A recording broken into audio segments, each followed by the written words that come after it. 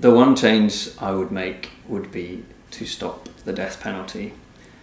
People are executed all around the world, famously in America, for example.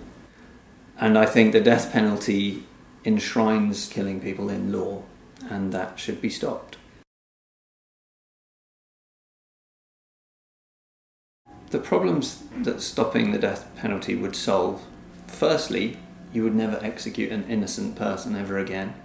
There are many well-documented cases of people around the world who have been executed who have later been found to be innocent. There's a guy called Cameron Todd Willingham who was executed in America for arson, for burning down his house with his children inside, and he refused a plea deal. He would never say he was guilty to escape execution, and subsequent investigations have shown that he was almost certainly innocent, but he went to his death with his wife thinking he had killed his family.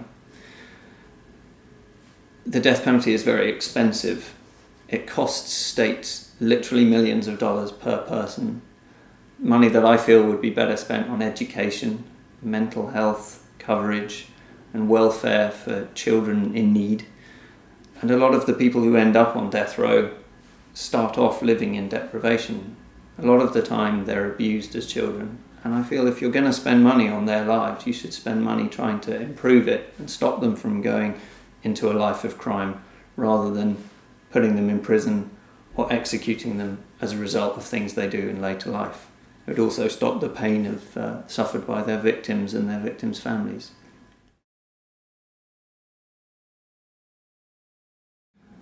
I feel that having the death penalty as a legal instrument sends out a message that somehow you can solve problems just by killing people.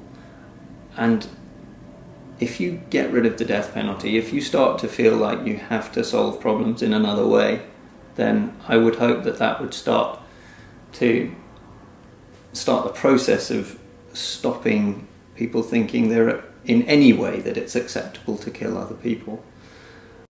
If you look at it statistically, you're more likely to face the death penalty if you're a black person who murders a white person, rather than if you're a white person who murders a black person, for example.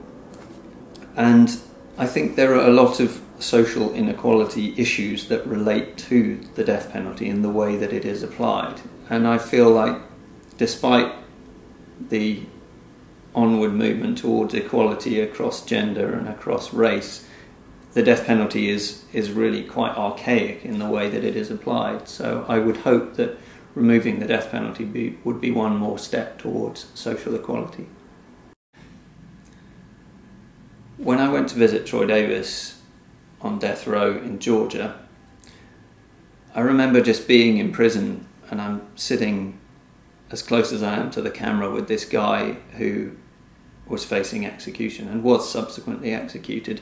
And I remember just sitting there thinking, why can't we just take him out with us? Why can't we just bust him out of this jail that had, 15-metre high fences with more razor wire than you've ever seen at the top of them? And it just struck me that the man I was sitting opposite was just another human being. It's just a person. And if we're going to... Human beings put themselves as different from animals and different from everything else on the planet. And I think the one way that we can separate that is by having a sense of fairness and trying to be better as we move forward. And it feels like the human race is just a sort of experiment and a social experiment, and we need to continue to change things in order to make the world a better place. And I think if you stop killing each other, that's a pretty good place to start.